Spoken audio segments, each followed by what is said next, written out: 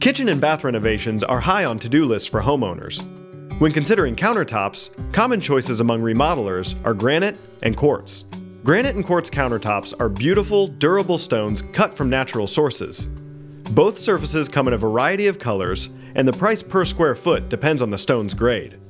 While both surfaces seem like they are very similar, they do have differences. Granite can withstand heat, and because of its hardness, you can cut on granite.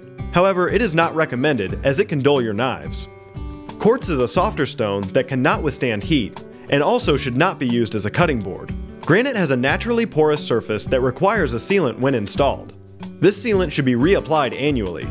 Quartz does not require a sealant and resists staining. However, spills on either surface should be wiped up immediately. There are many reputable contractors who can supply and install granite and quartz countertops.